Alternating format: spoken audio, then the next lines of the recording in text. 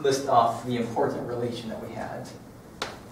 Sorry about this. So not only do we take these variables, but we start off with the relation that we have y1, a1, y2, a2, all the way out to yk, ak equals bk, yk, bk minus 1, so on and so forth, down to b1, y1.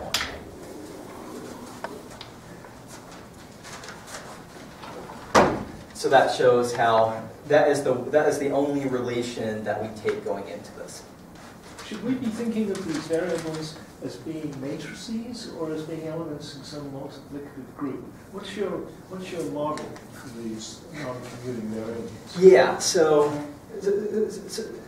I guess this might be a good time to kind of transition over to like the use of the computer here. And so one big thing that, so how do I use the computer to do this? And the computer is very, very important in conjecturing things.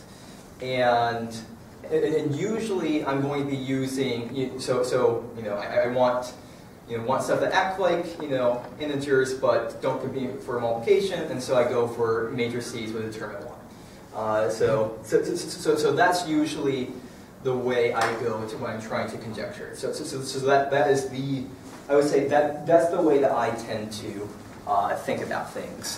2 by 2 matrices or any particular? Yeah, I've always just stuck with just for trying it out. Yeah. Theorems are true for completely non-commutative. Right. Yeah. So I just use 2 by 2 matrices, but that's solely for conjecturing purposes. I don't. So I check it out, and it's like that's not, I don't claim to prove anything with that. So I haven't found the need to go to 3 by 3, but perhaps there could be some reason.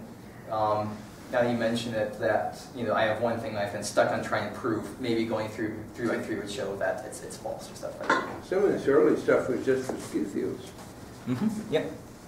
Yeah. That, in fact, that's where that's how the Kontsevich conjecture is usually stated. But this is the way that's more applicable to the talk. But yeah, great point.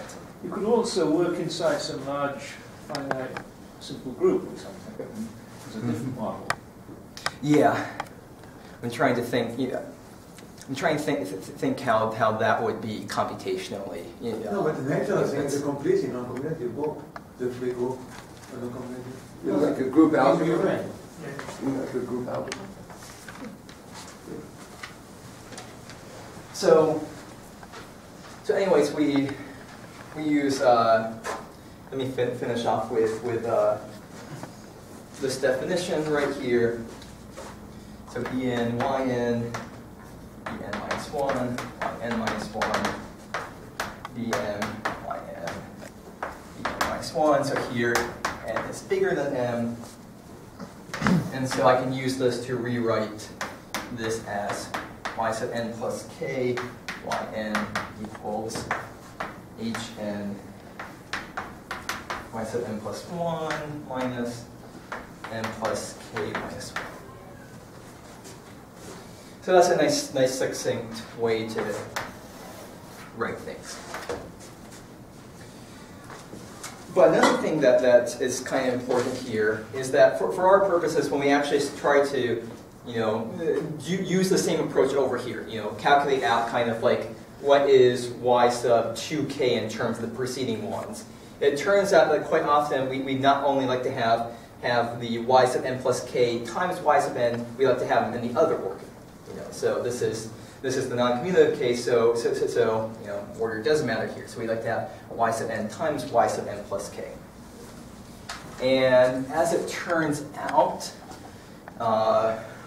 that does happen fairly easily. So for all n, we have y sub n plus k equals hn yn plus k minus 1 times n plus 1 plus sine And we also have yn plus 1, n plus k minus 1 equals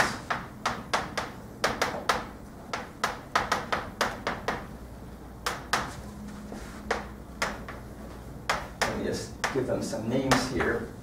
So this triangle relation kind of is this, just keep on increasing, increase the index of each one of the variables in the same order.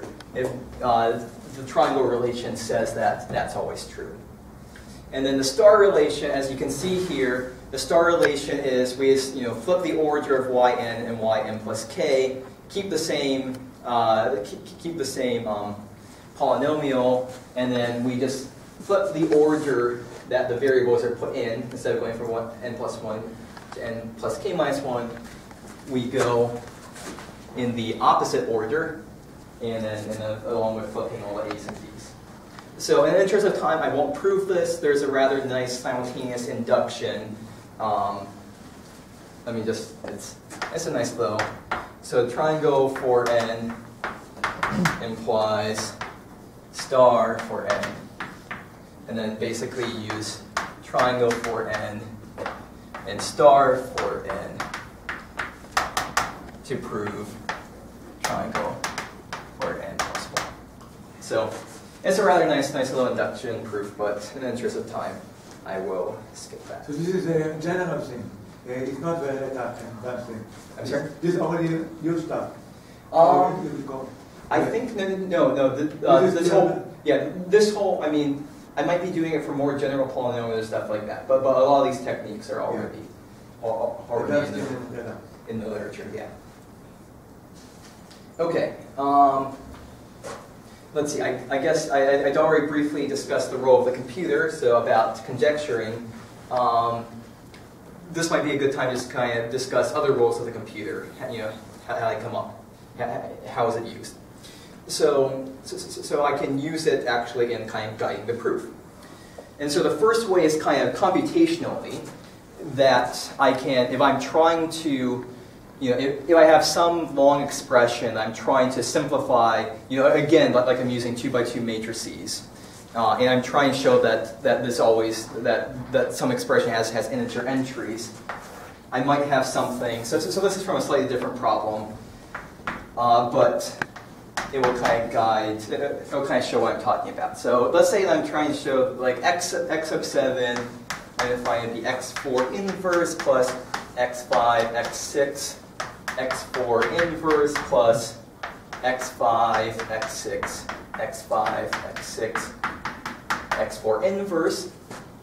And here I kind of have that, and I know that x4 inverse is like x1 minus x3, x2, x4 inverse minus x3, x2, x3, x2, x4 inverse.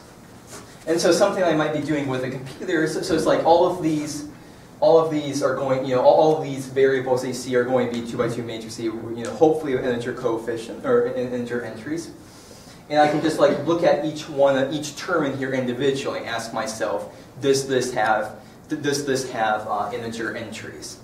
And so like this one might not, and so I'm going to look for other terms to cancel it out. But if I look at this term, I'm like, oh, this one always has integer entries. I can kind of simplify it by itself without looking for stuff to cancel out with. And then kind of like when I plug in, substituting, okay, let me try x4 equals to this expression, see if that helps or anything. That can really kind of guide the proof attempt. And then finally, we can use the computer to kind of help us out doing algebraic manipulations. So, we just build like a data structure that stores, variables in a row, and then we can just, program in rules that say, hey, we see these variables in a row, flip them around and stuff like that. And so it's just a homemade way of doing that. And I think actually I was borrowing some code from Dr. Z to do that. Okay, so I guess that was kind of a digression. so let's see. I haven't gone over here yet, so this might be a good thing. So I guess in the remaining time, let me just kind of sketch out kind of like the proof technique. So our goal is that we want to write y sub 2k in a way that only uses the a's, the b's, and then y naught through y sub 2k minus 1. And so, again, same thing as before. So some of these will naturally have the inverses in them, but we just write everything. Without these inverses, we'll be guaranteed to know by induction that the Laurent phenomenon will hold. And so, what is this looking like? We end up with y sub k times y sub 2k. So I am using, let's see, this definition right here is going to be hk times y sub 2k minus 1, k plus 1 plus sign. So when I rearrange this, y sub 2k is going to be this. And the goal, quite clearly, here's the one that's, this is the thing that's annoying us. We want to cancel this out in some way. And so here is where we kind of start using, why did I write all these definitions and stuff like that here for polynomials? Well, here's where this is going to be important to kind of keep track of things, because we're just going to start looking at like the last term by itself. We end up with this whole thing will equal yk inverse times basically everything except for the leading order term, highest power term.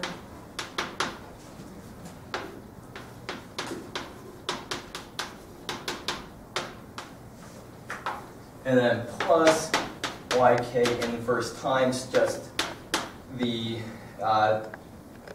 times the highest order term here. So that's y sub 2k minus 1, k plus 1 plus sign raised to d sub k. And so we end up doing a lot of manipulations here. And I'm skipping probably about 4 pages of algebra that's in the paper. That's rather dry and technical. You thank me later for sparing you the gory details. But we end up with this term in here ends up equaling y naught times y sub 2k minus 1, k plus 1, plus sign raised to the dk minus, so once again, this does get kind of messy, and there's lots of work. We're just manipulating like this expression in various ways, and just trying to do everything we can just to pull a y sub k and then pull it out to the front where it can cancel it out. And so we're able to do that in one term where we have y sub k inverse times yk times something that we don't really, something that works for us. And then the other term that we have left over, m equals 1 to d naught, p0 m, y 2k minus 1, k plus 1, plus sign to the dk minus m. And at this point, you might be wondering, why is it that we chose to break up our original expression like this as kind of the highest degree term and then everything else? It turns out that there's a wonderful cancellation that happens here. When so I end up with y sub 2k is going to be that yk inverse times times that sum. Well, so I won't actually write the sum, but it's that sum plus this term plus this term plus this term. This is fine, this is fine. Those two are the only ones with the y's inverse left in them. But when we take a look at this one, we end up seeing that we have the sum from m equals 1 to d naught of p0m of y sub 2k minus 1, k plus 1 plus sign to the dk minus m. So because this is, so this slot corresponds to the power here, because palindromic, we can replace m with d naught minus m of the y stuff raised to the dk is the same as, to the dk minus m. And then a little change of variables that I equals d naught minus m shows us that we now have the sum from I equals 0 to d naught minus 1 of p0 comma I y 2k plus 1 to minus 1 plus sign raised to the I power. And this turns out to be exactly the same as that sum. That one's plus sign, that one's minus sign, so they cancel out wonderfully, and life is wonderful. So I'm right about at the end of my time, so let me just say further work. There's some other recurrences that I think could be generalized in similar ways that's been shown kind of like for simple polynomials, but I think they could be extended to monic palindromic polynomials as well. And then you could also, the other thing that wasn't addressed in this work is taking a look at positivity sort of thing. So quite often positivity questions, which is basically you're not just trying to show that it's the wrong polynomials, but you also want to show that the coefficients are positive. That stuff arises as well. I haven't been able to take a look at that yet. So thank you all very much.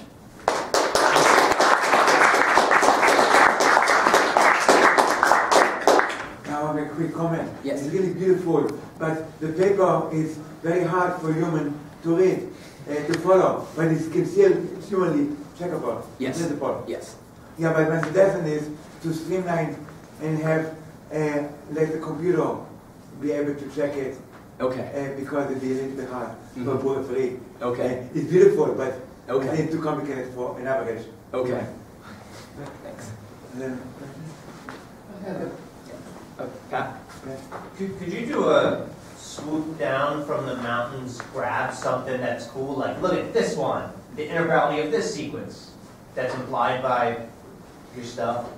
Not the tricky thing here is because these are all non-commutative recurrences, right. and so kind of like that, the power is kind of built on non-commutative, and so any coming down looking at this sequence, you're probably looking for an integer sequence would be the best example, and you really do lose a lot kind of when dropping down, I think. Could you get Summer's 4?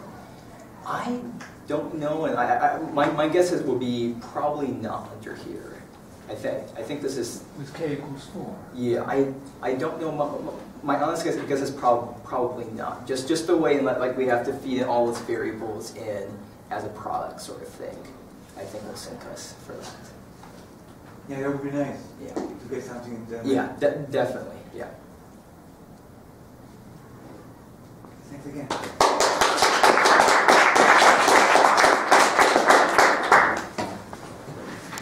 Looking at the